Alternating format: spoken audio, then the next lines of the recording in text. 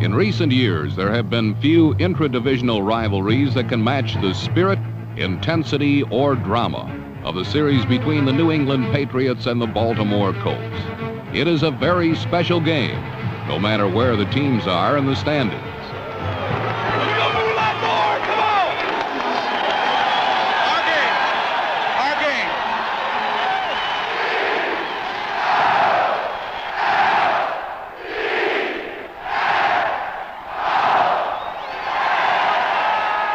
The rumors of a possible evacuation from Crab Cake Corners hadn't been the only thing occupying Coach Ted Marchibroda's team. The arrival of the first-place Patriots, fresh off a convincing win over Miami, posed a definite threat to Baltimore's modest two-game winning streak. But with a relatively healthy Bert Jones returning at quarterback, the Colts felt they had a chance to pull off an upset. And as past history had shown, anything can happen when Baltimore and New England play each other. This 1979 version would more than live up to that tradition.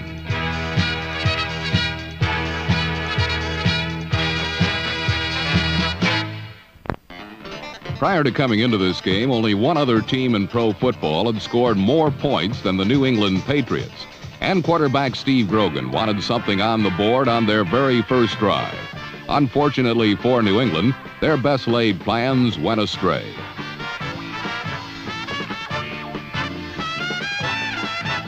The turnover put the Colts in excellent field position, and they wasted no time in capitalizing. Number 20, Joe Washington, was the most anxious of all, proving it with perhaps the finest individual effort of the 1979 NFL season.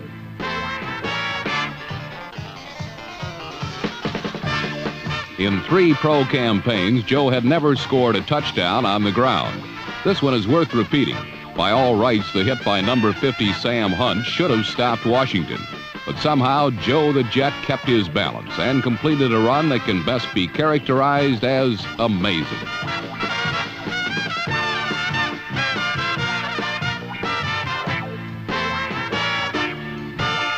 This early score established a trend that would continue throughout the game. Bert Jones would involve his running backs heavily in the offensive scheme, particularly with medium-range passes. Jones was able to use runners like number 23, halfback Don McCauley, who would then turn the short pass into something far greater.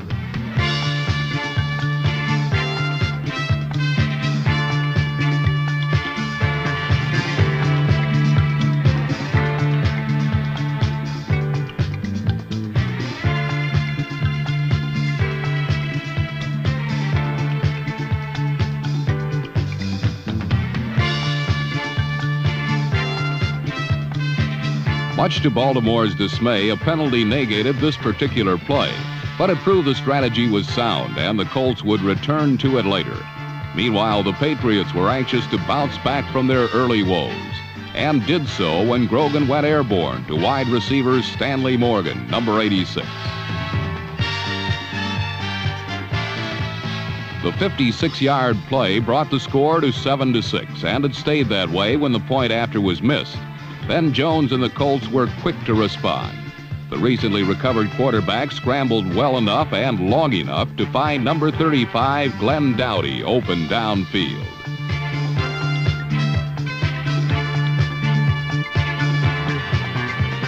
After Dowdy's 54-yard effort, it took the Colts only 3 plays to score again. This time, fullback Don Hardiman, number 36, did the honors. The upstart Colts now enjoyed a surprising 14-6 advantage over the Patriots. Yet in the game that had several trends, another was becoming evident. When one team scored, the other would storm right back. Within 3 minutes after the first touchdown, Grogan went to Stanley Morgan again. And again, the results were the same. The first quarter ended with the Colts ahead 14-13, but that was a situation Grogan wished to remedy with all deliberate speed. He began the second period by going deep to Morgan again. Only an alert play from safety Nesby Glasgow, number 25, prevented the long completion.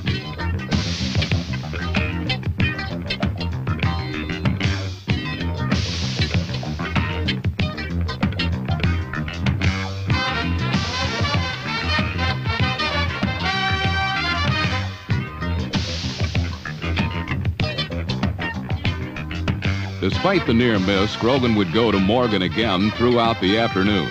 For now, though, the Patriots were unable to move. So Jones and company began a march of their own. The best catch of the drive, and perhaps of the whole day, came from reserve tight end Mac Alston, number 83, a man known more for his blocking capabilities than his receiving skill.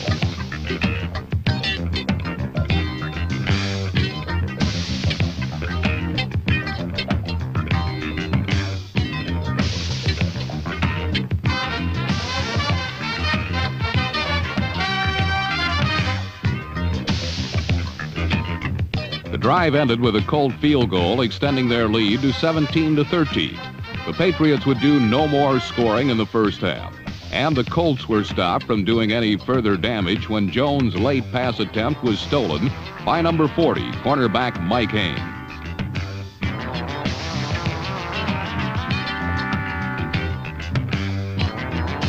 Mac Alston's jackknife tackle did not sit well with the Patriots, who weren't all that happy about trailing at halftime anyway. But no one really seemed all that surprised about it. It was shaping up to be another typical New England-Baltimore battle, and an explosive second half was still to come.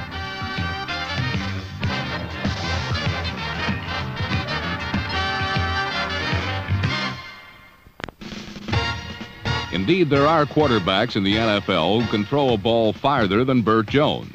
There are many who stand behind center who may be wiser as well. However, number 7 is beyond comparison when it comes to competitive spirit. Behind their leader, the inspired Colts marched for a touchdown on their first possession of the second half. On the drive, Jones used his backs masterfully.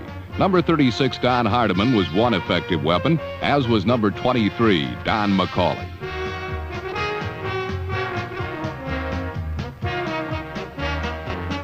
From the Patriots 7, Jones found another backfield mate, Joe Washington, for the score. Washington's second score of the day padded the Colts' tenuous 4-point lead.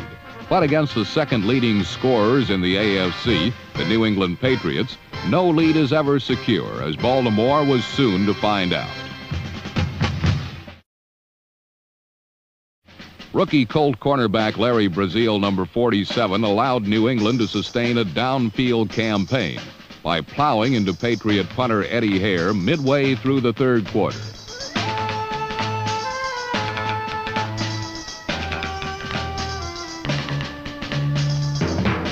Braziel's case of rookie overexuberance resulted in a roughing the punter penalty. Steve Grogan then quickly rekindled the Patriot attack.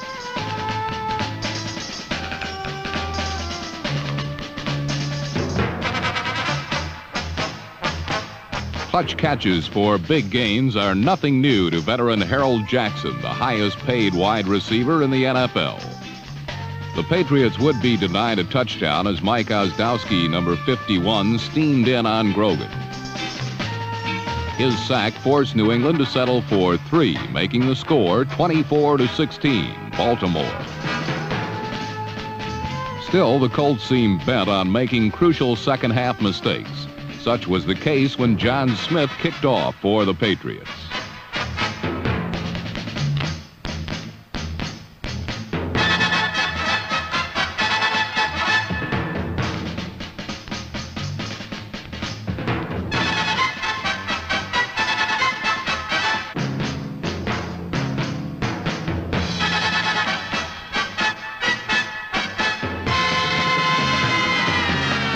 Bob Kreider's recovery of Baltimore's latest gift opened the door for Grogan. With his receivers covered, Steve was forced to run the football, something he relishes rather than fears. Undoubtedly, Grogan's the finest running quarterback in the league today.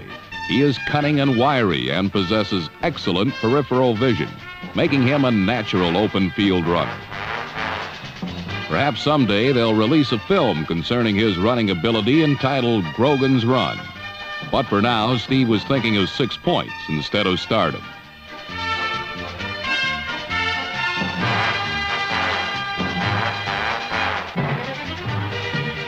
Harold Jackson's touchdown grab was nullified by a costly Patriot holding penalty.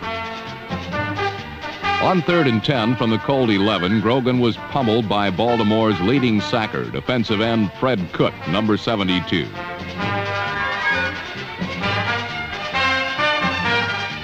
Cook's 3 sacks last week against Buffalo aided Baltimore in its second win of 1979. This one forced New England to settle for 3 once more as things tightened up late in the third quarter.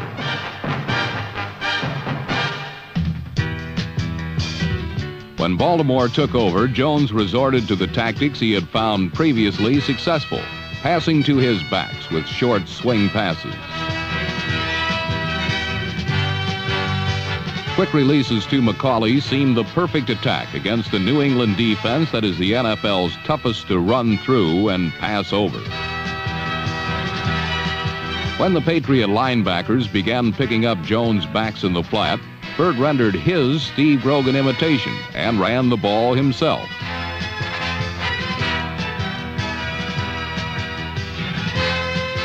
Jones ignored his nagging shoulder separation and the punishing Patriot linebackers and cruised out of bounds into the arms of teammate Fred Cook for a 25-yard pickup. Jones knew a faster and safer way to 6 points. Speedy wide receiver Roger Carr, number 81.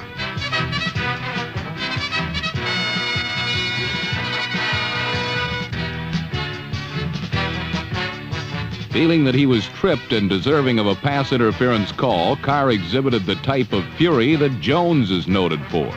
Nevertheless, his rage would be in vain as the Colt downfield drive was halted.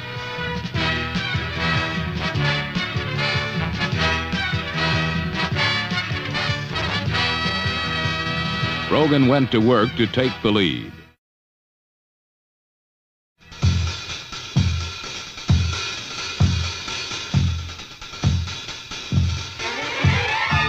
Harold Jackson would finish the day with nearly 100 yards on merely 4 catches. His latest grab set up a Grogan touchdown run.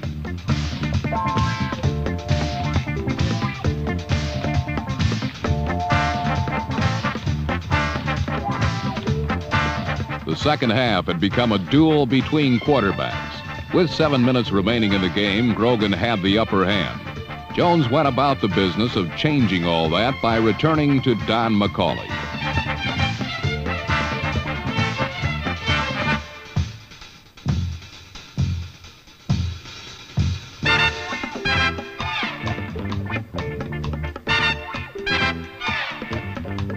McCauley's twisting 16-yard gain took Baltimore deep into Patriot territory and set the scene for Joe Washington's second rushing touchdown of his career and the game.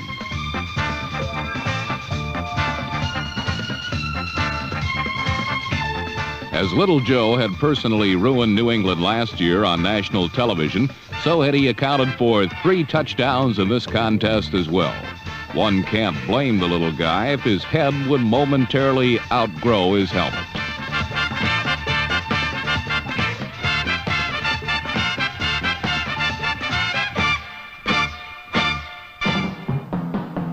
Ahead 31-26, Jones sought to run out the clock by handing off to workhorse Don McCauley. But number 40 All-Pro Mike Haynes stripped McCauley of the ball. Haynes provided the Patriots with an opportunity to overcome their 5-point deficit with over 3 minutes to play.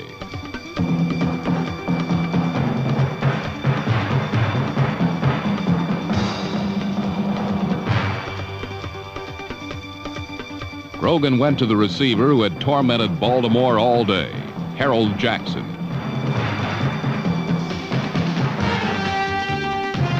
Once again, an excellent defensive play would prohibit New England from scoring. Underrated strong safety Bruce Laird, number 40, was the latest Baltimore hero.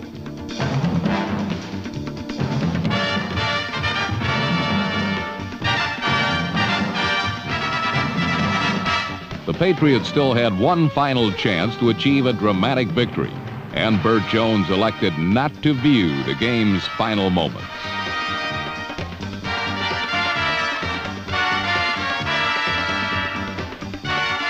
In a do-or-die situation, Grogan had his pass deflected by number 56, Ed Simonini, as number 51, Mike Ozdowski, drove him to the turf. causing his pass to fall harmlessly to the ground. A game that was predicted to be a one-sided New England conquest proved to be an evenly waged, dramatic football game. From the Colts Patriots showdowns of the past, one must wonder how these teams managed to consistently play such stirring, emotional football. An explanation for Baltimore's victory was perhaps best offered by a character in the novel Semi-Tough, who stated, "Winning is a happy accident of getting a bunch of guys together who want to." For New England head coach Ron Earhart, he has only 2 weeks to overcome defeat and prepare for what will probably be another cardiac rematch.